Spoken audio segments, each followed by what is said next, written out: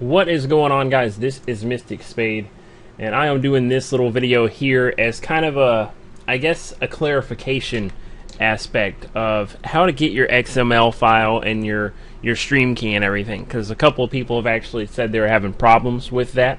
So here's what we're gonna do. Let me go ahead and close this other stuff out. And pretty much what you want to do, you want to go to Justin TV, just real simple, and you're going to be logged in.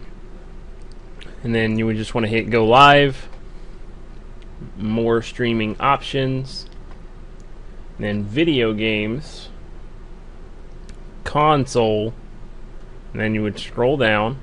And then it's going to have this section right here where it says going live, and then this click here, clickable button, you're going to click here naturally.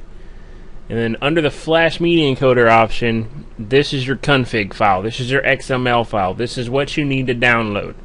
Now, here's the downside here.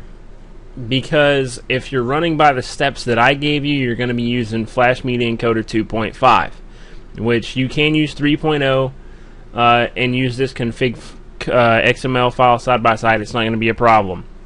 But this version is a little bit more CPU intensive than the 2.5, which is what I recommend. So what you would do, you're going to download this config file, which is the JTV 500K blah blah blah blah blah blah blah, right? So we're just going to open it in the folder it's in. Wow, I got a lot of crap over here. Let's see where to go. JTV. And then let's close this. Drag this on the desktop.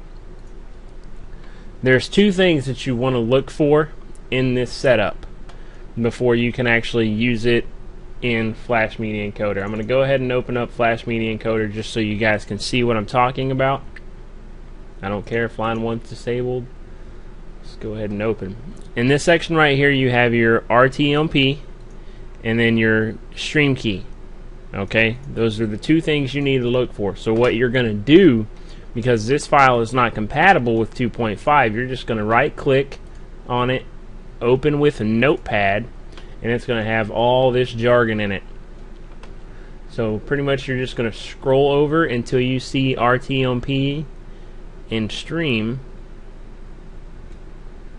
Oh man, this takes a little bit here. It should be on the output. Yeah, here we go. This section, right, and it's when you try to highlight it, it's going to be kind of weird. See right here where it says RTMP, you're just going to highlight this section, and then you're going to copy it and paste it into the first line here on FME 2.5. And then for your stream key, excuse me guys, I'm sorry, I apologize for that. And then your stream key is actually a little bit further to the right. It's right here. And this one's actually mine, so I'm probably gonna have to like blur it out or something. But once again, it's your stream key will be right here. And then you, once again, like I said, you would just copy and paste this into your actual stream settings right here. That's all you would do. You would copy and paste it into that. That's all you need to do if you're running with a lower version of Flash Media Encoder. Hopefully that helps all of you out. I apologize for not clarifying that in the first video, but there you go. Hopefully that'll help you out a little bit more and let you know what you need to do to get your stuff up and running.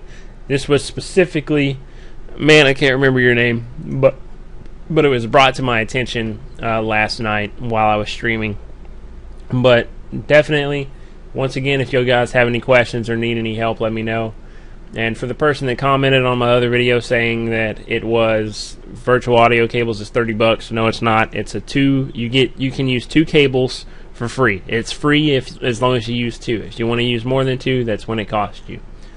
But for the setups that I showed you how to run, you only need 1. Anyways, guys, this was Spade.